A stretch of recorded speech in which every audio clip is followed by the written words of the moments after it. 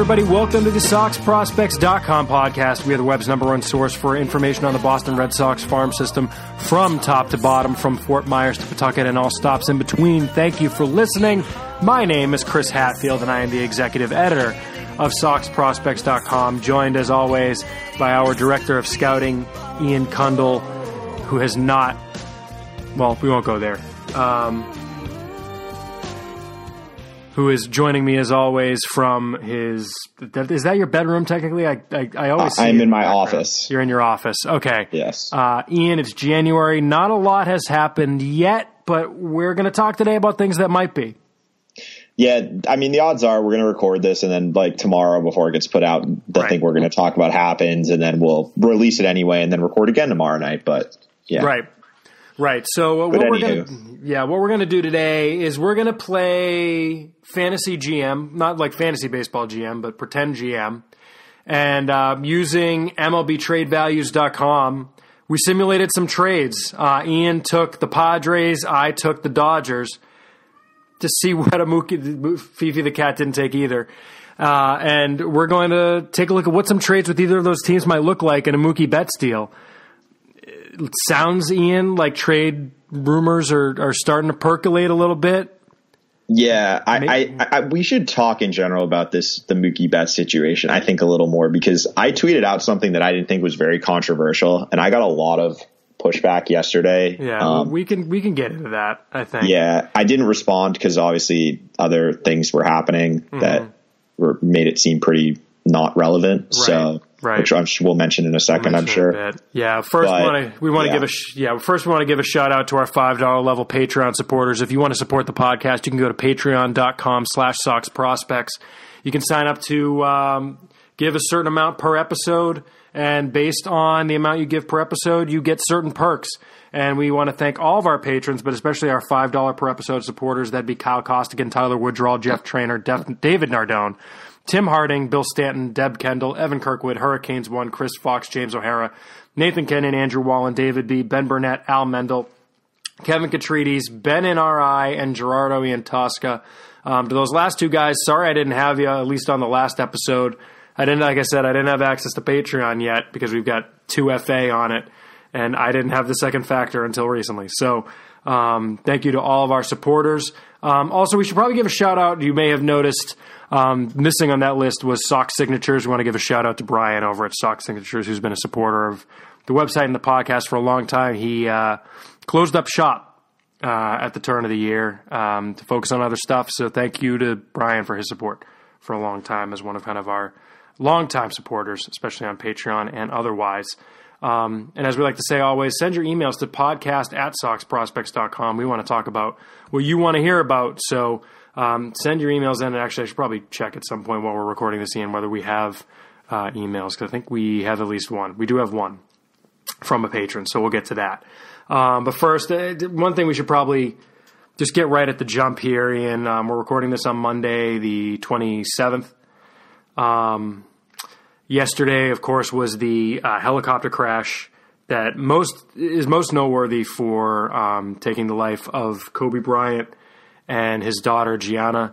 But of course, there were 7 other people on the helicopter, and among them were the father, sister, and stepmother of Red Sox scout J.J. Altobelli, who is based out of California. Obviously, a terrible tragedy for him and the rest of his family. So we want to send our deepest condolences from the website, from all of us at Sox Prospects, to the Altobelli family. If you follow us on Twitter, we both have retweeted. The Red Sox have set up a GoFundMe page to help the family out at this time. I just got done talking about supporting the podcast, and that's well and good. And we appreciate the support of everyone who does. But, at times like this, it's a good time if you've got, some spare cash handy, to be able to, if you're able to help support some folks in need at this time, that'd be a great way to do it. So, check both of our Twitters. Ian's at Ian Kundle. That's IANCUNDALL. I'm at SP Chris Hatfield. And actually, I think it's on at Red Sox now. I think they tweeted it, Ian. I know Paul Taboni had tweeted it earlier, but Yeah, and he's someone we both have met before. He's the amateur director of scouting, so it's coming from a reliable source. Yeah. So, yeah. Well, and the team tweeted it, and they actually sent it in their press release this afternoon. Exactly. So if you're able to consider helping out the Altobelli family, and again, deep condolences to JJ. Has been a scout, full-time scout with the club for a year. He was a part-time scout in 2018. I'm only aware of one player that he signed this past year off the top of my head, and that was Chris Murphy. So that was a heck of a find. It's a pretty good find, yeah. So promising future for him. Played baseball at Oregon. His dad was the longtime coach at Orange County College in California. Really respected in that community. Played at Houston. Coached on the Cape League too. Coached it for the Brewster Whitecaps for a couple of years. Coached Aaron Judge, who was the second baseman. Jeff McNeil. So very respected throughout the game. And JJ, of course, on his way to maybe making a career in the game as well. That who knows if it'll get to that point. But again, our condolences to the Altobelli family. And all the other families that were of course. I mean, the Bryants and the other families. I mean, just a terrible tragedy. Mm-hmm. That said, we're going to try and talk baseball. Yep. No smooth way to transition from that. Really quick, Ian, let's look at some stuff that's happened since the last episode, and that was the Red Sox war on the name Travis. As part of stockpiling, it looks like they're stockpiling arms. Ian, really is what's happening. Yeah. The Red Sox acquired... It's a very Rays move, let's be honest. It is. It really is. They acquired left-hander, I think, Jeffrey Springs, from the Texas Rangers, and they acquired left-hander Matt Hall from the Detroit Tigers. Springs was acquired for the recently outrighted Sam Travis, so he had cleared. So Travis traded to Texas for Jeffrey Springs, who Springs I think had been DFA'd, right? So Sam Travis gone, former second rounder, of course, reached as high. I didn't realize he'd reached as high as number 3 in our rankings. Yeah, the system is terrible then. Well, okay. Let's be honest, it was. I think the top prospect at that time wasn't bad, but he was Devers. The second rounder in 2014. Let's see. It was Devers, I'm almost positive. Yeah, I think it was Devers. Yeah, it was at the time it was Devers, Groom, and Travis. Yeah, it was a bad system after that. And it was Travis, Chavis, Houck, Mata, Alchemy.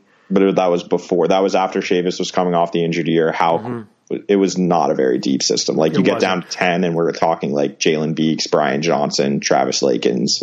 Yeah, and they drafted Houck. That was right after Houck got drafted. Cole Brandon at 14. But yes, Travis gone. Also part of that move was Bobby Pointer being designated for assignment. He cleared and was outrighted at Pawtucket. The Red Sox also outrighted Marco Hernandez to Pawtucket.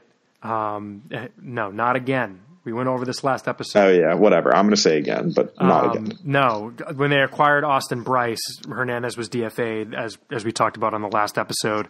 Hernandez cleared and was outrighted at Pawtucket. Right. So we were wrong on that. We thought he might get scooped, but he didn't. No.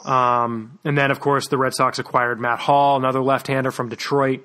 Was he DFA'd too? I think he was DFA'd too. Yep. And they traded Double-A catcher John Nunez. Nunez, a guy we've talked about on here. I think he's kind of kicked around in the 40 to 60 range of the rankings. Yeah, he's I think he was re-signed as a minor league free agent this offseason, too. He was. That's true.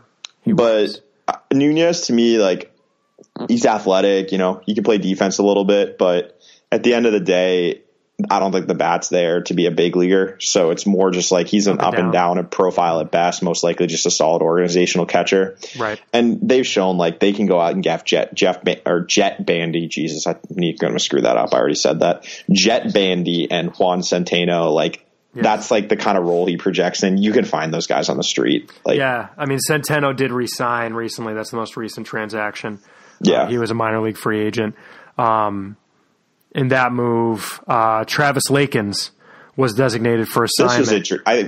This is interesting to me because let's get to what happened, and then you can talk about what I know you're going to talk about.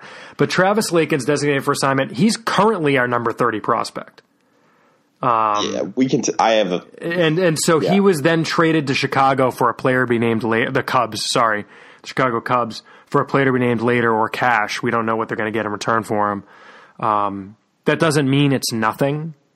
It wasn't like Marco Hernandez was a player to be named later, right? Was he? Felix Dubron trade, the Dubon. So it can be something. But that said, I don't expect it to be Marco Hernandez level. No, I wonder if it's. Can you? I don't know if you can do this. Could it be like contingent on whether or not he like makes the Cubs out of camp or something? Can it be like you pick from this list if he does? And do if you he still doesn't, have 6 months to do a player to be named later, or did they? I think so. I think it's 6 months. It was 6 months, but I don't know. Oh, if they cut might have that changed down it because of the draft Trey thing. Turner. Yeah, rule. Let me Google it. I'll look up the CBA. It might be now. 3 months now. But at any rate, yeah, I mean that would still give you enough time to know whether or not he made the team. So that's actually a good call. I hadn't thought of that. Because I know there was a point at which you could do that. No, it's 6 months. Oh, no, that's December 2014. No, that's after Trey Turner, so it is 6 months. Are you looking at Cub Reporter? CBS Sports, but yeah. Okay. All right. Cub Reporter is usually a really good source for that kind of thing. Okay. Yeah, no, that was my guess, was that it had to do with that. Was that like if he makes the team, they can pick from this list. If he doesn't, it might be cash, or you pick from this list, like something along those lines. DFA'd and they. Yeah. If he gets DFA'd and clears waivers. Exactly. But, I mean, with Lakins, that doesn't make sense. With Lakins, we should probably talk about, we had him at number 30. It was a flimsy 30 because, as we talked about, the system isn't very deep. And frankly, from like 20 to 55, you could make them in any order, more or less. Sure. Yeah. Like, to me, like, I don't think there's that. It's not the difference, I'll say, between, like, I would say, where's the cutoff for me? At like 17, more likely 15. But like this 15 to 17 range, there's a tier. And then after that, maybe you can extend it down to 20. But after that, it's just, it's whatever. So I don't. Like I don't think he was. I think I had him lower than that. Maybe we all have him all in that range though. But I honestly think it came down to just I don't think they think Lakins can stay healthy. It's possible. I mean, that's possible. I mean, the problem with him last year is he showed up. Out of shape. Out of shape. Yeah, we can be frank about it. Yeah. Well, we already have been. Yeah. And he just didn't really have a good year, in part because of it. The stuff backed up a little bit. Do you know how high he got in our rankings without looking?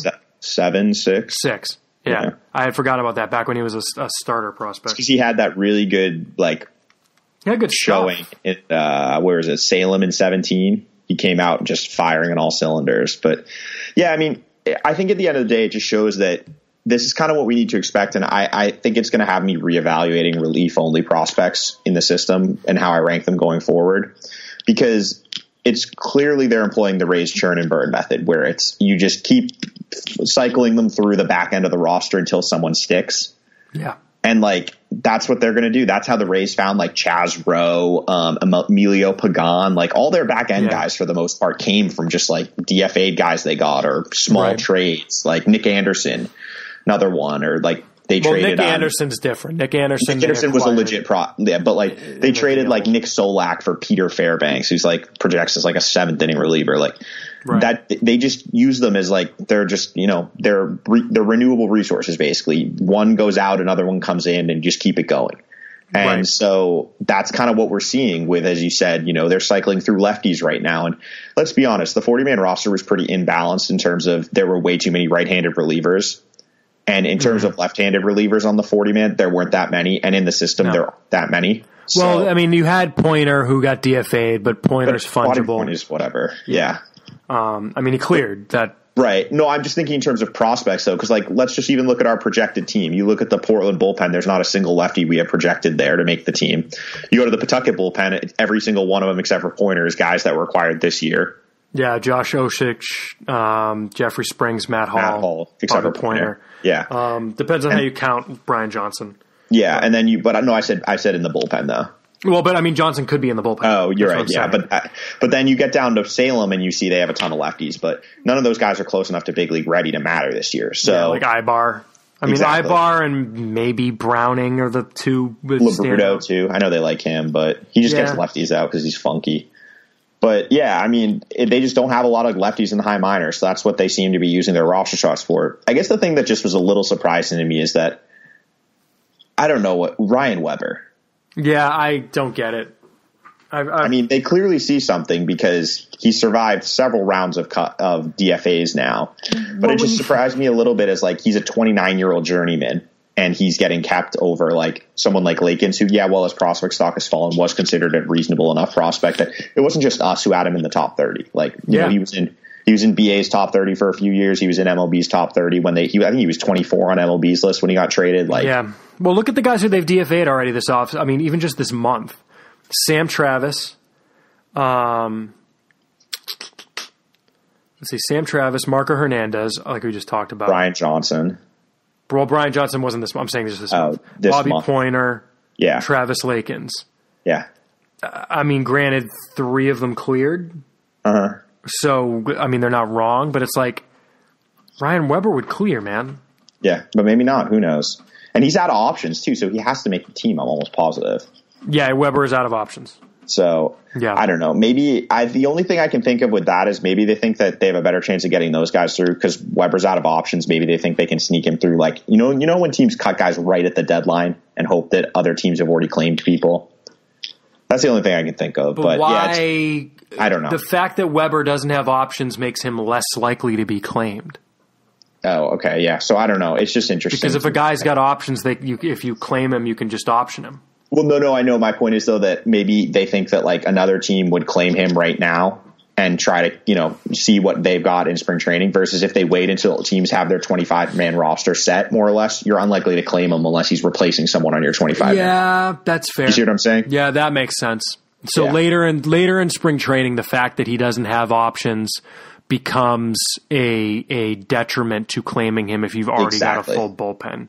Exactly. Whereas if you want to bring him in and then, throw spaghetti against the wall and see if he wins the, 12th, 26th player or 25th player. Yeah. Right.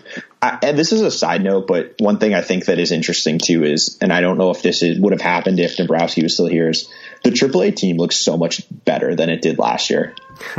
Well, the bullpen is full to the brim. I mean, we've got guys that they just signed getting cut. They've done what we've talked about, that they're getting those priority free agents with major league experience. Guys like, Tommy Joseph was a starter. Joseph was last year, yeah. But like Tommy Joseph, John Andrioli has some experience in the big leagues. Well, the two that stand, I mean, I know Nick Longy had interest from other teams. I know that I'm sure Jeremy Profar did. Yeah, Longy, Marco Hernandez, they got back, but Jet Bandy has been in the big leagues. A free agent for 2 days. Yeah, but I don't know. It was just interesting to me that they've got a much deeper AAA team than past years. Yep. So, yep. Anyway, should we move on to what people really want to hear about? Sure. All right, Ian. So Mookie Betts. Mm-hmm. We've discussed this on the podcast before, but I think we need to kind of start from scratch again. Well, because it was quiet for a while. It was quiet. It looked like nothing was going to happen, and then we had come to the conclusion that he was probably not going to be moved until the deadline at the earliest. Yeah. Well, just because the return is not going to. We projected that the return would not be commensurate with losing a year of Mookie Betts. Yeah. Again, the backdrop: Mookie Betts is going to make $27 million this year on a 1-year deal, and then he will be a free agent. He has expressed that he has no desire to sign any kind of extension and wants to test the free agent market. The reason they are doing this, is not just the get under the CBT thing.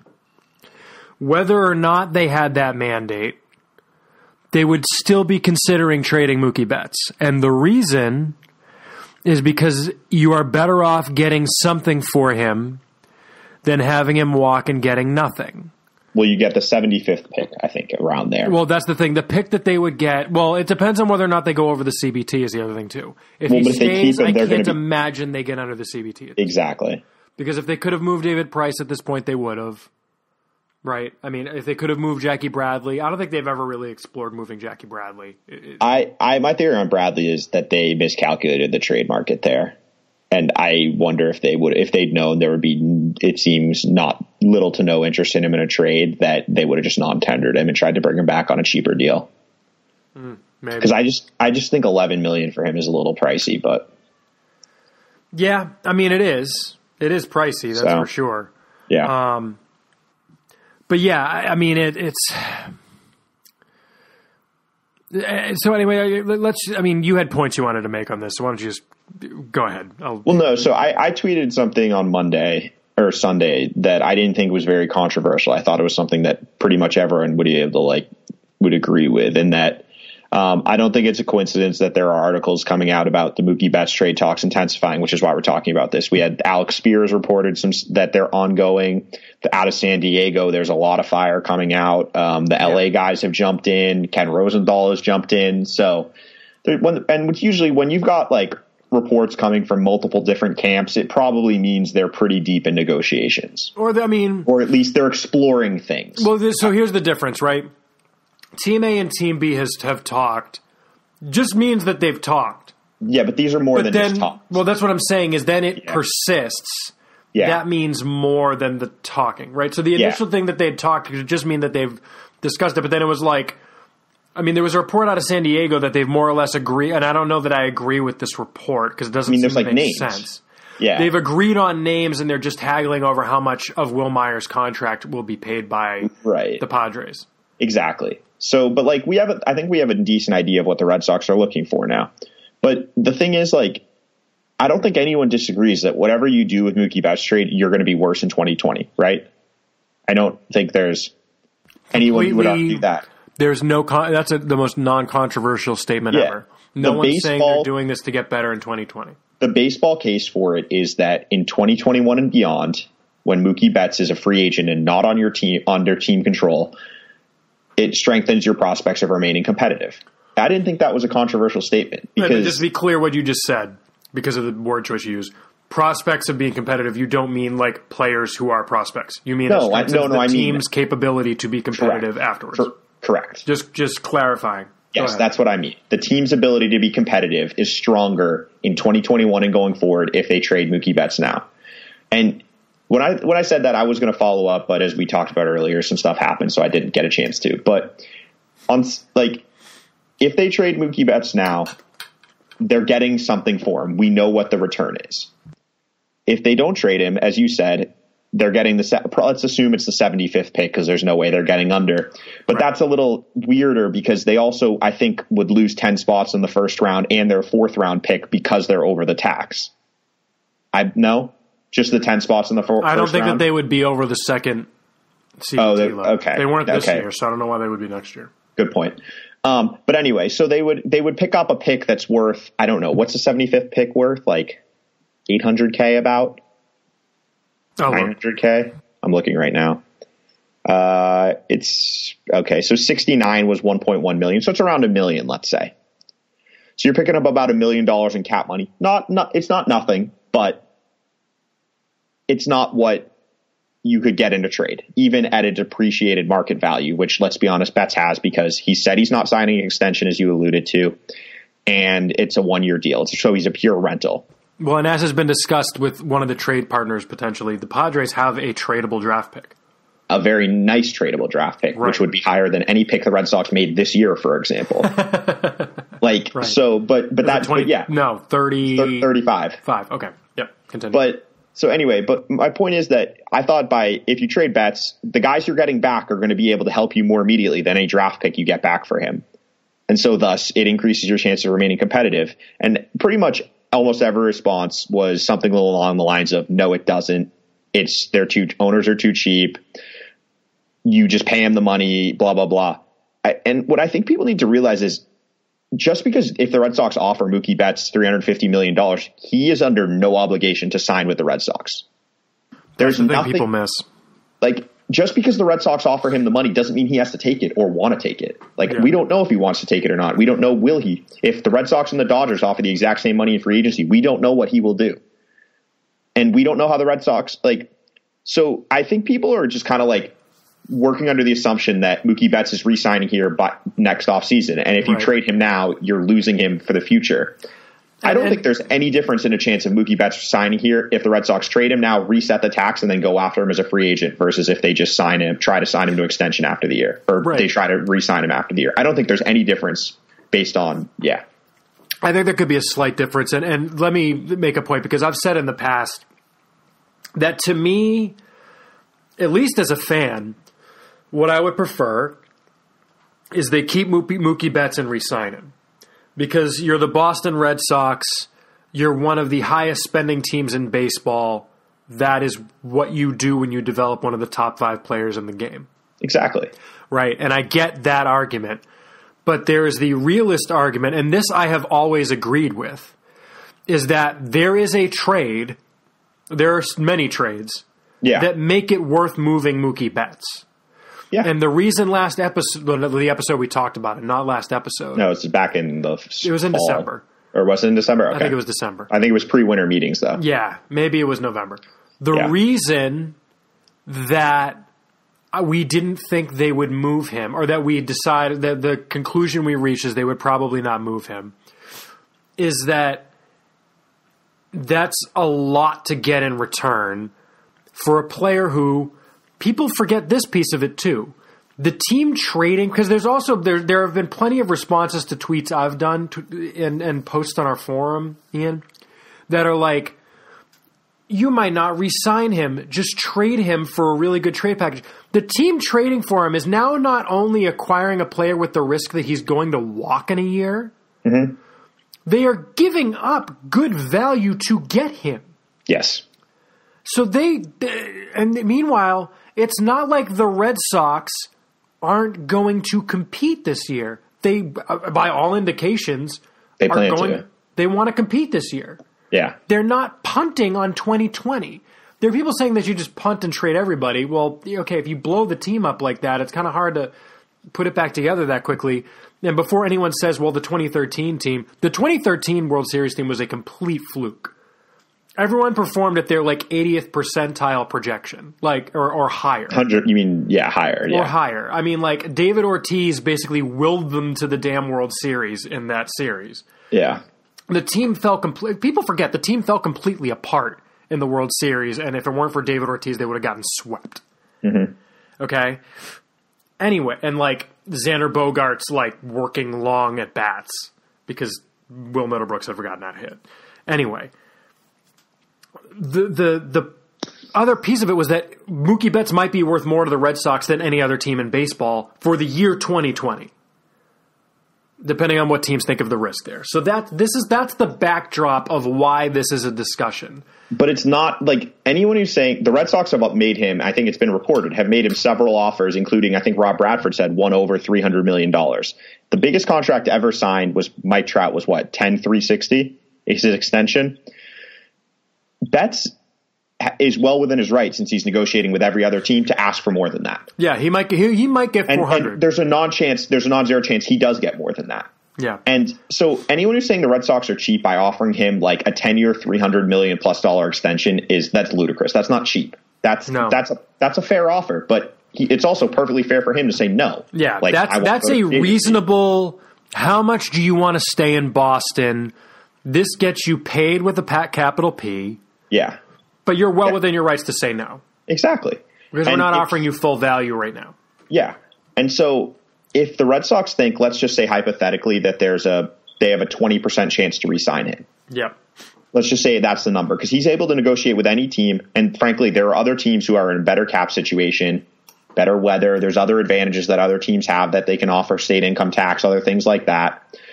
And if they offer similar money, there's no guarantee he's going to pick the Red Sox. So yeah, you compete better. You have a chance to be competitive in 2020. But are you better than the Yankees right now? I don't think so. Are you better than the Twins right now? I don't think they're competing for the wild card right now. Are you better than the Astros right now? Probably not. Are you better than the Indians right now? You're probably competing with the Indians, the Rays for the wild card. Yep. Without Mookie Betts, I still think you're competing for the wild card. I don't think yes, he obviously makes them worse, but as you said, you're not punting the entire season. No. And then you have, what you do gain is you have chips that are basically your insurance that Mookie Betts, okay, let's say he doesn't re-sign, or they don't try to sign him in the offseason, he goes somewhere else. if he was going to do that anyway and he walks away and you get one stinking draft pick, your team is in big, big trouble because they do not have the depth in the system to make up for the loss of him walking away after this year. And the difference between this and like letting Johnny Damon walk, letting Pedro Martinez walk, letting Jacoby Ellsbury walk. When Johnny Damon walked, they went and got Coco Crisp and Jacoby Ellsbury was coming up. Yeah. When Ellsbury walked, they had Jackie Bradley coming up. You had Mookie Betts coming up eventually. Right, but it's like, at those times they had the system. Right now, is it an improving system? Oh, yes. Yes. There is no one in the system right now, no position player, for example, since we're talking about Betts. Even Casas, because he's so far away.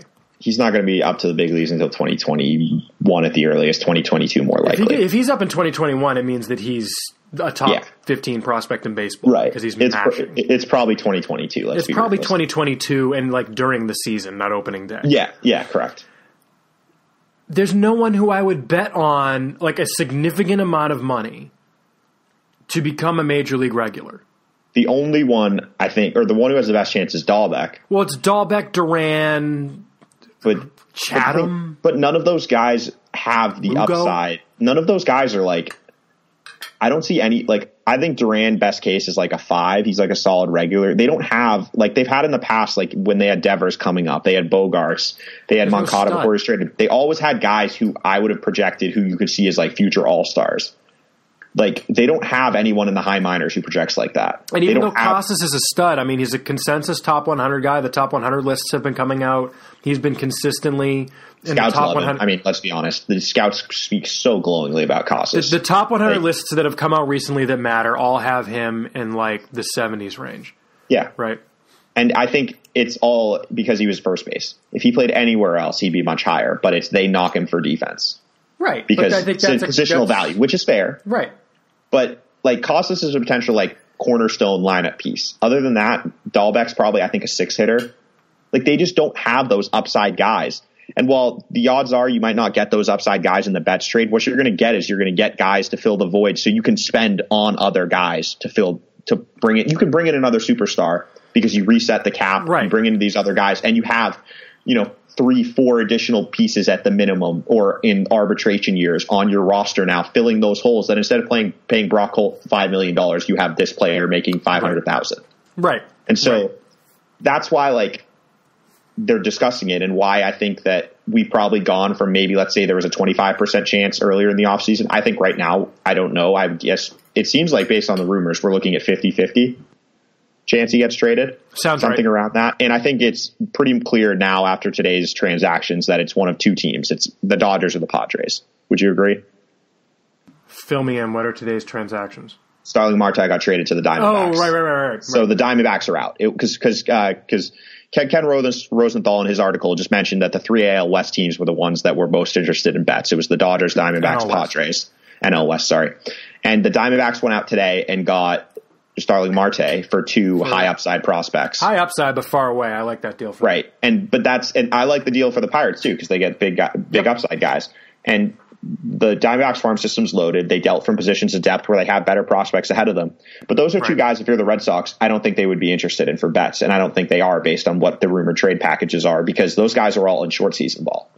They want guys that are closer, and I think that brings us. That's probably a good transition, Ian. So that's where I was going. Yeah, what we did is we each took a team. And do you want to like flip a coin or something, or do you want to just go first? Or I don't care. Yeah, I can go first. All right. So we did. How many trades do you have? Because I have 4, although one is just kind of a spitballing. I have one, and then it's like there's 4 variations of it. Basically, I have 2 of the same pieces in every trade. Yeah, so baseballtradesvalues.com has a trade simulator. This is more for fun. We're not trying to say this is a scientific exercise. No, but this is just putzing around. Do it within reason based on the names that have been thrown out in the various reports from Alex and knowing Kevin what's available and Dennis Lynn and stuff. Exactly. And they do an interesting thing where they kind of rank guys based on how available they are. Like, for example, with the Dodgers, you can't even do a trade involving Cody Bellinger. Like, it won't even let you because it's like there's no chance they're moving him. Yeah, the Padres have Tatis is the same thing. Exactly. So, and that makes sense. But then, like, you know, the next guy, so they have trade values where they go low, median, high. You know, that's the value of, I think, of their current deal, basically, of their current contract, because you can't assume, you know, before people bring up the Paul Goldschmidt deal, Goldschmidt said he was open to signing an extension. That has value. Correct. Betts has said he has no interest in signing an extension. That decreases his trade value, right? Correct. Cody Bellinger's trade value on this is like ranked as a 133.1. Betts is like 50.7 It's not because Tatis is 137. Right. And it's not saying because he's 2 years closer in ARB, or it's 2 more years of team control of Bellinger. That's exactly. why. Bellinger's got 4. Yeah. And what it is that they're not saying that those players are like nearly 3 times as good as Betts. They're saying that's their value in a deal. Well, and I think that was reflected. If you look at like Fangraphs, there's a really interesting like trade value piece in the offseason. Yep.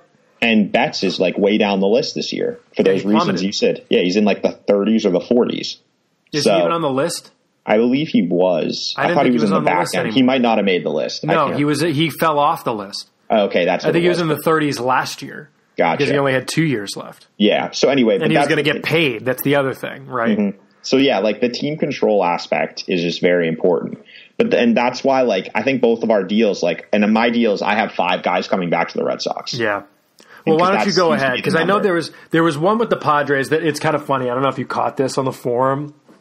You texted me a potential deal, and you said, would they take it or not? Someone in our forum put together basically the same deal without the draft pick. Well, so the thing that I think is it's pretty clear that Will Myers, in any Padres deal, Will Myers is coming back. Because of their own CBT situation. Yes. And Will Myers, if we want to talk about Betts' deal, Will Myers is worth more negative than Betts is positive. And this is why if you do a deal with the Padres, you're probably getting a little more than potentially you would with the Dodgers, because you have to take on this Will Myers contract. Well, which not is the whole thing, part of it. Part of it, which I'll get to. Yep. But it's such a negative asset that the Padres would have to compensate you for that. Right. And so the other person that I think it seems pretty likely if it's a Padres deal is going to be in the deal is Luis Campusano. Campusano. He's their top catching prospect. He's a consensus top 75-ish prospect. Yep. 75 range. Yeah, he's one of the top 5 catching prospects in baseball. More of a hit than over defense, but it's pretty clear in both trades the Red Sox want a catching prospect. I mean, and doesn't everyone? But yeah, but but with the Padres, they have 5 guys that I don't see any way they trade in Mackenzie Gore, CJ Abrams, Luis Patino, and Taylor Trammell. 4 guys. Patino, sorry. Yeah. Well, because Campusano, it's weird. Like there was something saying they weren't going to trade their top 5 guys, but then everyone's still talking about Campusano, even though and like everything is reported that like everyone's saying like he's fine to be traded. So that's why I included him, because it's pretty clear the Red Sox are going to want one legit prospect, and that's who I have coming. And I think one thing that people need to remember is like the Padres number 10 prospect will probably be like the Red Sox number 3 prospect or number 2 prospect. Like when we're talking about ranking in like context of a specific system, it's not apples to apples when comparing it with the Red Sox system. So just because a guy is the Padres number 12 prospect doesn't mean he would be the Red Sox number 12 prospect. So I think that's one thing you need to keep in mind. Right. Then the other thing it seems the Red Sox want is they want major league or close to major league ready pieces. And the Padres happen to have a major logjam in the outfield. So the 3 guys that it seems like they'd be picking from are Trent Grisham, Manuel Margot, and Josh Naylor. And if I'm the Red Sox, I want Grisham. I think he's the most interesting to me. He's a big on base guy. He had a very good year last year in AAA. He's still got 6 years of team control. I mean, he's clearly the best option of the 3 in my opinion. And in terms of the money working with using this trade values website, he's a reasonable ask. The next thing it seems that the Red Sox would want would be a starting pitcher. And this is also this is piggybacking off Kevin Acey's reporting in the San Diego something. But he's mentioned that the Red Sox wanted 2 major leaguers in addition to Will Myers and a prospect. So that's where I'm getting these things from. Yep. And these are young, controllable major league assets. Correct. And the Padres have a ton of these. And Grisham, just to give people the heads up, they just acquired him from the Brewers for Luis Urias this offseason. Yes. Was it Urias? No. It was Urias and Eric Lauer. Yeah. And they got Zach Davies back Eric also. Lauer, that's right. Okay. Yep. But anyway. Trent Grisham is the former Trent Clark. Yes, correct. Okay. And then the other piece, it seems, if the Red Sox, pretty obviously, they need starting pitching depth. It's not a surprise to anyone. And the Padres happen to have a bunch of young, interesting starting pitchers. You're not going to get any of the top guys, as we said, the Gore, Paddock, Patino, or Lamet. But I think Patino. But I think there's a chance, like, if you could get one of Joey Lucchesi or Cal Quantrill. Mm-hmm. I would personally go with Lucchesi. Really? It's an interesting debate because Quantrill has 6 years of control versus Lucchesi is only 4. But Lucchesi was worth almost 3 wins last year. Like, he's a pretty good pitcher, and we were talking about a little before we recorded. The splits on Quantrill really scare me. He gets murdered by lefties, like absolutely destroyed, to the tune of last year in 270.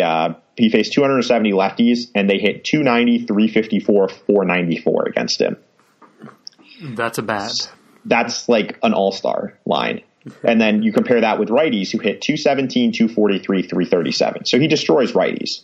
Mm-hmm. So I would personally go with Lucchesi, even though it would be very strange because it would give them 5 lefties in the rotation. Oh wow, I hadn't even thought of that. Yeah, so that would be a little weird, but like, hold on, because they have 5 starters. No, they don't. Yeah, they do. Oh, yeah. No, give them 4 lefties. Sorry, one of Lucchesi or Perez would be the 5th starter. So, yeah. If Perez is the one righty, right? Eovaldi's the righty. Eovaldi's the righty. You're right. Yeah.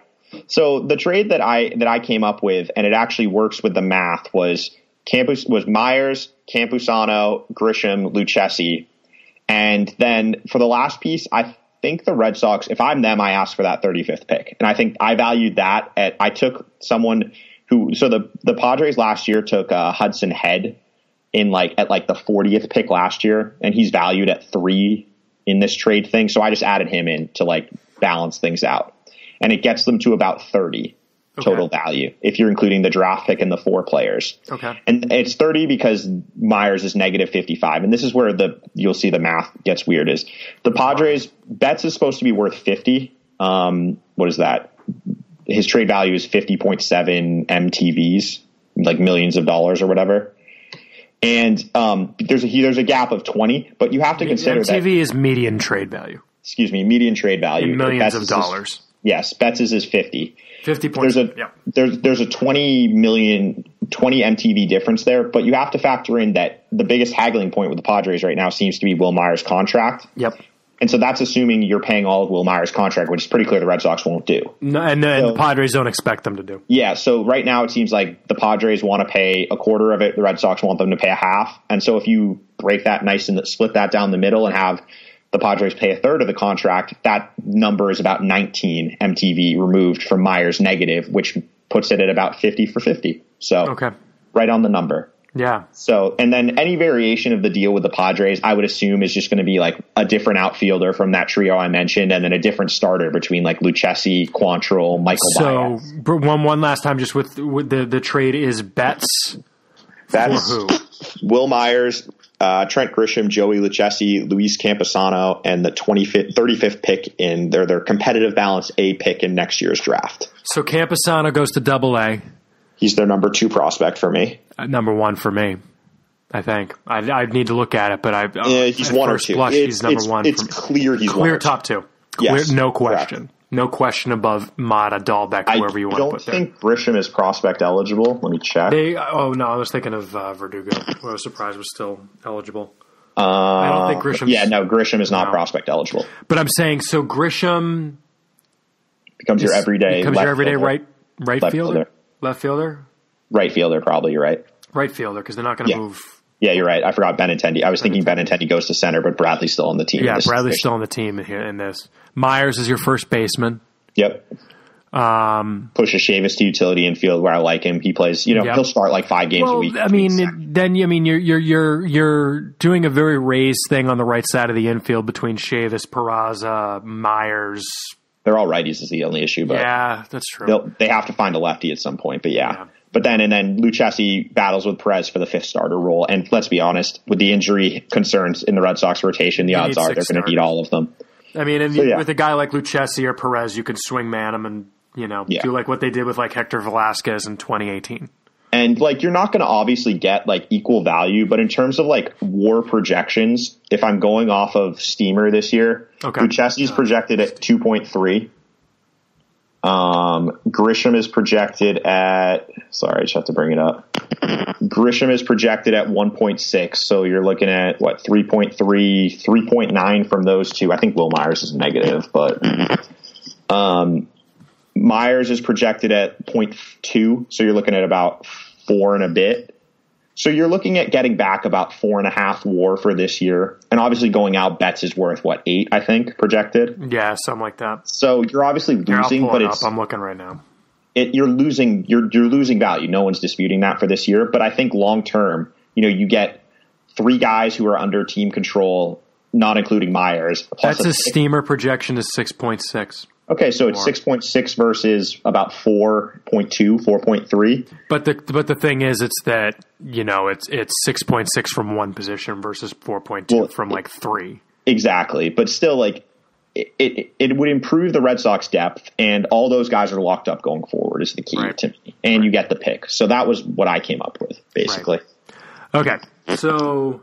That's where you came in at on your first deal. First deal that I'll look at with the Dodgers, and I don't know if you'll like where I went with this. The first thing I looked at was the Dodgers' present situation in the outfield. They have a full outfield. They've got, right now on roster resource on Fangraphs, their outfield from left to right is Jock Peterson in left, Cody Bellinger in center, and Alex Verdugo in right. With A.J. Pollock on the bench with his large deal for a fourth outfielder, which is kind of what he is in this lineup. Although I'm sure they'll do things like move guys around the infield. This has Corey Seager at short. Didn't they? I thought they got. This has Corey Seager at short and Gavin Lux at second. It would probably go the other way, right? No, I don't think Lux is a very good defender. Okay. But Lux can play short. And they've got guys they can play at second. I mean, in their projection right now, they've got Chris Taylor and Kiki Hernandez, guys who play on their bench. So, I saw Seager's a guy whose name we've heard thrown around that they might move in the right deal. So he was a guy I was looking at. Pollock was a guy I was looking at who, the Red Sox don't have a fourth outfielder right now, and they could use a starting outfielder, frankly. And Pollock on Steamer, Pollock's projection is 1.3 WAR. Bounce back candidate, maybe like the outfield version of a Will Myers. So what I looked at is I did a deal where I took Pollock, who's got a negative 25 million median trade value on this. Seager, who's got a 52.1 trade value. His value is very close to Betts. Jeter Downs, second base prospect, has a 21.7 million trade value. He is ranked by Baseball America as their number 6 prospect. He's a shortstop. Had a really good year last year. I am assuming, like you did, that the top of their farm system is not available. So I'm assuming Gavin Lux is not available. I'm assuming Dustin May is probably not available. But they also have near MLB ready pieces like the Padres do. Going Pollock, Seager, Downs, that gets you to a $48.5 million value. Pollock is signed through 2022 with a player option at an average annual value of $12 million. So that gets $15 million off the books for this year. Doesn't get you under the CBT, but maybe you can try and move pieces mid-season if you fall out of contention. I think they would need to do other moves to get under. Maybe you can get the Dodgers to pay down some of Pollock's deal. Who knows? But that gets you close. And Seager is in his second year of arbitration, so he's only got 2 years left. Is the other problem with this? So you're not really getting a long-term asset. Is kind of the downside on getting Seager. Maybe you can try to extend him. Who knows? You get $48.5 million doing it that way. If the Red Sox were to take Keibert Ruiz, catching prospect who the Dodgers have, and is somewhat expendable potentially because they have Will Smith as their potential catcher of the future. Those, that's kind of, if you do Ruiz instead, that's $50.2 million. That gets you close. I don't know what you think of those deals, Ian. Pollock, Seager, and either Downs or Ruiz. If I'm the Red Sox, I am pushing to get Verdugo. Well, that's what I was going to go to next, actually. So I guess that would be because I think I like Seager, and I like his left-handedness. Yep. But I'm not sure. Like he would be playing second base, and I'm not sure that they would want to get someone with only 2 years of control because that kind of defeats the purpose. Yeah. So Verdugo is worth $50 million in this trade scenario. So if you substitute Verdugo, worth a little bit less than Seager, I think it's a better fit for the Red Sox. Pollock, I guess, becomes your fourth outfielder in that scenario. With Jeter, Downs, and was he AA? And Ruiz is AA or AAA. Yeah. Yeah, because the one I came up with just looking at it would be Pollock, Verdugo, and then one of Ruiz or Downs. Right, that's what I'm saying. That's what the trade was that I had with Seager, and if you just substitute Verdugo in there for Seager, they're about worth the same. Exactly. The other thing, too, that's interesting is that Verdugo and Seager are worth, in this trade scenario, about what Betts is worth. Would you make the deal straight up for Verdugo? No. I'd rather him for 1 year and let him walk away and take the pick. I wouldn't either. Yep. Because it's value now, and it's not like you're giving up value in later years. Like you can still acquire that some other way, drafting or trading other players. But yeah, Pollock, Verdugo or Seager, and then Downs or Ruiz gets you to about the number in this. What else did you have? Did you have any other ones? Because mine were all just variations of what I said with the different outfielders, outfielders and stuff, and the different starting pitchers, and so it's just not. Yeah. The other one that I did that was interesting is what if you went for no AJ Pollock, Major League ready / prospect poo-poo platter. Okay, and so I went with what if they did Betts for right-hander Tony Gonsolin, who's worth $19.3 million in the trade calculator. Jock Peterson, who's worth $12.7 million. Problem there is either him or Benintendi has to play right, which is probably the downside of this deal. No. Jock Peterson can play first base. Yeah, but then who plays right? I don't know. You got to go get a right fielder. I forgot AJ Pollock's not involved, so yeah, you're right. No AJ Pollock. Yeah. I guess you could add AJ Pollock and then... Because if you put Pollock in, you put Bradley in right, and then Pollock plays center. I would play Pollock in right. Bradley's got the better arm. That was the only thing I was thinking of. Yeah, I guess that's true. But if it ain't broke, I don't know. Anyway. But if you did Gonsolin, Peterson, and Diego Cartaya, who's their number 7th ranked prospect, a catcher, lower down than Keibert Ruiz, not quite as good of a prospect. Maybe they're more likely to part with him. Those 3 players are worth in this calculator $47.4 million. I think then you toss in a low-level prospect or 2, probably 2. That might get you there. Maybe the better way to do it, I kind of like where you're going with this, and maybe I'll just do this really quick, is if you did Gonsolin, Peterson, so get rid of Verdugo. So add Pollock. Trade to Red Sox. Get rid of Verdugo. Come on. There we go. No. Damn sticky keys. From the computer. Get your mind out of the gutter, people. All right. So if you went Gonsolin, Young Jock,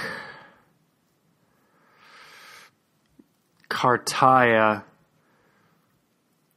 that gets you to $22.1 million. So you've still got $28 million to play with. One I just came up with, which I don't think there's any way the Dodgers would do, would be Ruiz, Downs, Gonsolin, Peterson, and Pollock. Because that's 51.8 versus 50.7 for Betts. But I just do not see any way they would give up. Ruiz, Downs, and Peterson, and Gonsolin. They'd give him 3 prospects and 2 big leaguers. That just doesn't make sense to me. Yeah, that seems heavy. That's why this thing is obviously the science isn't exact with these numbers. Like I think that's very steep. I honestly Josiah Gray maybe. Yeah, dude. I like him actually. But if I honestly think that the Dodgers offer that would be the most likely would be a very clean just bets for Verdugo and Kyber Ruiz. You think that? I mean, you think they would give them both up though? I think it depends. So here's the thing, right? The Dodgers have gotten so close. They've got a closing window.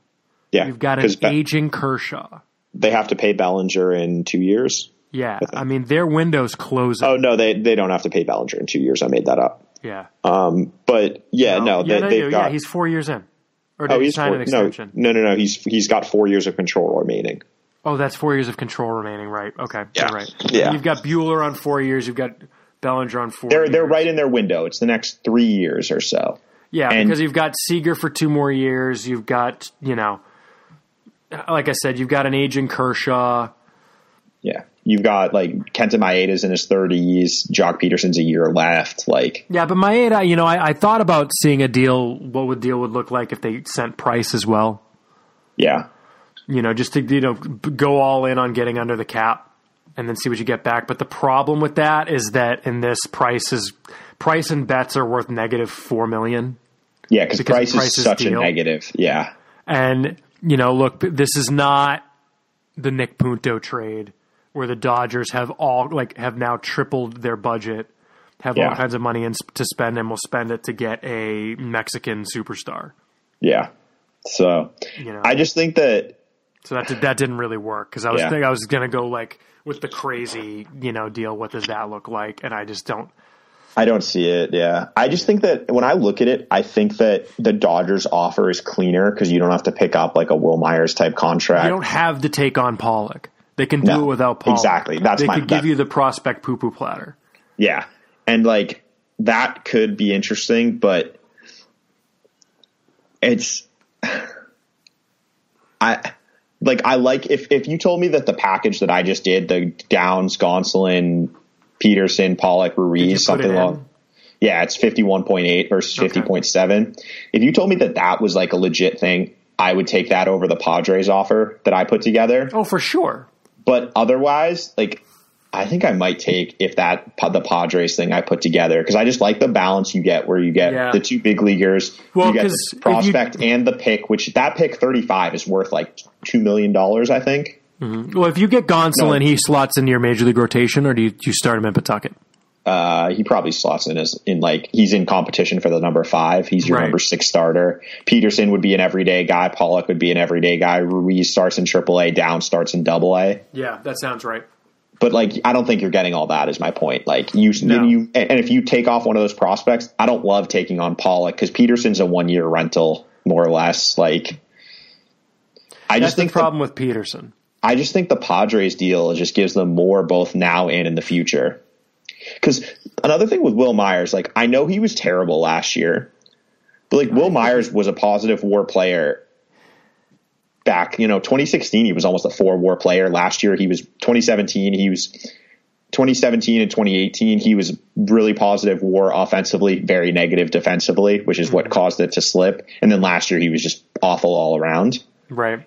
But if you can get Will Myers back to what he was, his swing in Fenway is very interesting. And he's going to have to exercise the demons of the ALDS and. Well, exactly. But if he's someone who you can play him at first base and in the outfield and a in between role, it's 3 more years. And if they're paying some of it down and then you're also getting, a guy like Lucchesi and one of the outfielders who can help you this year. And then you're getting a top high end catching prospect and a high draft pick. I think you kind of have to do that trade, but I don't think it's not clear to me that's what's on the table, but based on the reporting, it seems like it's in the ballpark, I would say. I guess, but I mean, if you look at the Dodgers, I mean, if you can get a Verdugo. Yeah, that's the difference. If you get a Verdugo's the type of player who could put up a 4 WAR season or a 3, not a 4 necessarily, but a 3 WAR season this year. This year. Yeah. This year he can help make up for Betts and Wright. And if you get a Gonsolin who's going to pitch better than your other 6th starter, right? Yeah. I mean, who the hell is the 6th starter right now? Kyle Hart. I'm like not kidding. Yeah, I mean it's either Hart or like Velasquez. Maybe Houck. Yeah. Maybe Daniel McGrath if he proves last year wasn't a mirage. He's not on the roster, the 40. I'm just going off the 40. He's got an NRI. I'm saying, But going on the 40, it's either Velasquez or Hart. Right, but I'm saying again, Ryan Weber is still on the 40. Sure, there's fungible depth on the 40. Right, of course. But so that's why they're going to have to at least lose. They can't carry all of the 40-man relievers who don't have options probably into the season unless someone's hurt. So I would say that in terms of like high-level prospect depth, I like what the Dodgers have to offer more in terms of guys in Double or Triple A with like that from that Downs, Ruiz, Gonsolin, Josiah Gray, all that crew is Double or Triple A or the majors, I guess. So so if you trade for a catcher who's going to be up next year or the year after, right? Christian Vasquez is around because you signed him to this extension, I guess only through 2021. And is that a player option or a team option? That's a team option in 2022 for $7 million. I guess that's affordable. I guess you could move him, or I guess you can just have like Ruiz ready to take over in 2022, or no, split the job. You need two catchers. Yeah, that's what I'm saying. But I'm just saying, like they could. Well, I'm just saying, if you've got two starter level catchers, moving one of them makes sense. Oh yeah, given catching depth in the game. Uh-huh. But that said, let's not count our chickens. We did that with Swihart and Christian Vasquez, and look how exactly. But I just think that I think in the Dodgers prospects interest me more, given who we know from the Padres is off the table. But if we're talking about like a more like wider depth package that can help them both near term and long term, I think the Padres have a little more to offer given that pick. The pick is the wild card to me because the Dodgers don't have that. Yeah, I would still take a Dodge. I mean, I think, like you said, given who is likely off the table for both teams, right? So the Padres have the better system. Yeah, but the Padres' top 5 is top 4 is but completely the top 4 off the aren't table. on the table, so that doesn't matter. Yeah, they both have guys to offer in that back end of a top 100 / just missed window. Yes, I just like the Dodgers' variation of those better than the Padres. I do too, and I think that if you can get a Verdugo, or even if you can find a way here's the thing we're going to mention, right? On the front page right now of baseballtradevalues.com, there's a 3-way deal that someone did where the Red Sox trade Betts to the Dodgers in exchange for Corey Seager, and then package Seager and Jarren Duran to the Reds for Nick Senzel. I wouldn't do that, but the numbers work ish. Yeah. Who knows? Right. Someone did another 3-way with the Reds. This is insane. This one's ludicrous. Yeah. Yeah, I'm not even that doesn't even. It's no point. Yeah. Yeah, that's. But I think the thing that we need to watch is a mystery team. Are we going to get a hashtag mystery team coming in? Who would it even be? I don't know. The Reds. I have no idea. The Reds already have 12 outfielders, so it wouldn't be them. I don't think. And 5 third basemen. The Cardinals, maybe. I don't know. There's just the Diamondbacks would have been the perfect mystery. Well, exactly. But they're done. Like they got Starling Marte today. Right. So I think it's for me, it's the Padres, Dodgers, or nothing. I think it's one of those two, or he doesn't get dealt. And right now, like maybe we could, I don't know if we want to do this, put a poll up, put our best 2 trade proposals up on Twitter, and people. Yeah, let's do that. That would be interesting. And we can see what we'll put it up when this podcast comes out. But I think I would lean towards the Padres one. Just I really like getting like the Campusano and then the pick gives you 2 legit prospects, because the 35th pick going off last year was worth like about $1.5 million. That's a legit. When you combine that with the fact that what do they also have, the 18th pick? I think I want to say the Padres. No, the Red Sox will also have the 18th pick. Yeah, 18 I think. So if you have 18, 35, and then a second round pick is going to be what? 50 something. I don't have it yet. Dang it. 2020. You're not speaking to the mic. I know. I'm just talking to myself. MLB. Okay. But yeah, so something in like the late 40s, early 50s, like you can add a lot of talent with those picks. That's 3 picks before they made more or less in the same time they made 1 this year. So, like, and you're getting the extra bonus money to distribute so down. The Red Sox are picking 17th. 17th, okay. 17th. Yeah. So they have 17, and then what's their second round pick? I don't know. I only. It's not set yet, of course. Yeah. Yeah, because not all the free agents have signed. Right, but it'll be in like it'll be in the mid 40s about. Probably. Mid 40s, early 50s. Yeah. Like, that's with that Campusano and then 2 major league pieces and Myers, or 3 major league pieces. That's a pretty interesting trade to me. And it doesn't, as I said, I don't think it's that unrealistic. Whereas the Dodgers ones that I like, I think are unrealistic, if that makes sense. So maybe we'll see. Well, we'll put a poll up. That's a good call, Ian. I like that. Thank you. We do have one email. Let's get to it real quick. Our patron Bill Stanton sent us last year. He had sent us his under 21 minor league lineup. Mm-hmm. This year he says, I did this last year. It feels thinner this year. So his lineup, he goes Tristan Casas at first, obviously. Ceddanne Rafaela at second. Don't know if I agree there. Shortstop, Matthew Lugo. I think that's a foregone conclusion. Third base, Anthony Flores. Catchers, Jax Groshans. Left field, Nick Decker. I would put him in right. Center field, Gilberto Jimenez. Right field, Darryl Belen. And DH appears to be Brian Gonzalez. He just says Gonzalez. I'm assuming that's who he means. Yeah. That does feel thin. I don't know if that's who I would go with. Is that who you... I mean, obviously, so Casas at first. No question. Yeah. By the way, Brian Mata could pitch for that team still, which seems crazy. Jimenez in center for sure. Lugo at short for sure. Decker in right. I guess Flores is still on that team. Yeah, Flores. I would put Flores at second, though. Yeah, Flores at second. I would put Howlett at third still. Would you put Howlett at third? We have Rafaela ranked higher, but I think Howlett at third is just a better fit. I think Howlett has better upside. Well, it's a better fit. Yeah, because Rafaela, I don't think he's he's teeny. Like, well, I mean, he played a lot of third base in. No, I know in the DSL, but yeah. But honestly, like, I think that strikes me as right in the general, and I think it seems thinner because it's all international guys. Mm-hmm. But the reason is because they drafted the college guys they drafted are over 21 or over 21. That's why this is kind of arbitrary. Honestly. Exactly. So like guys and the other thing is they haven't drafted that many like last year in the draft they took it was Groshans, Cannon, and like senior signs in the first 10 rounds in terms of position players. So. Right, because the young guys were pitchers. You could easily make an under. That's the thing is you could easily make a 21 and under rotation. Right, no question. So, I mean, just take like the Lowell rotation last year, and it's better than that lineup. Exactly. Right? I mean, you've got it's just Mata, Groom.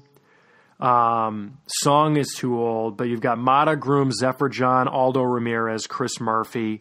Brian Bayo. Like, the pitching is loaded. Yeah. And that's the thing is they've done a much better job these last couple of years adding pitching talent to the system. And now and that doesn't even include like Ji Jung Lee. Like, we haven't even mentioned him in that. Like, in terms of where's the position players have not necessarily, they haven't spent those resources on position players. Right. Well, and that's just how it's worked out. Exactly. It's not like, I don't think it's a concerted effort. That's just how the boards have fallen or whatever. So yeah. Right. But thanks for the email, Bill. And again, if you want to email us, it's podcast@soxprospects.com. Ian, I think we might as well wrap up. You got any closing thoughts for the folks? Hopefully this comes out before Mookie Betts gets traded, if he does get traded. You can follow Ian at Twitter at Ian Cundall, IANCUNDALL. You can follow me at SP Chris Hatfield. We'll probably put that poll we talked about on the site Twitter that's at Sox Prospects. As always, want to thank our podcast producer, editor, and guru, Joe Tetrol. Thank you, Joe. Podcast Joe 2.0. Again, patreon.com/Sox Prospects if you want to support the podcast. We appreciate it. If there's a trade, we'll try and do an emergency podcast. I'm mostly around, Ian. Who knows if we'll need to or not. We were debating whether or not to hold off on doing this one. I think we just said, for all we know, it's not going to happen. And then, in 2 weeks, we're going to record a regular one, and they're going to make. I mean, just based on the forum and Twitter, people are interested in this stuff, so I think it makes sense to kind of talk it out. Yeah, I was interested in getting your thoughts. So cool. Well, thank you all for listening. For Ian, I'm Chris. For Beefy the cat you may have heard in the background. Thank you for listening. We'll be back in your eardrums soon.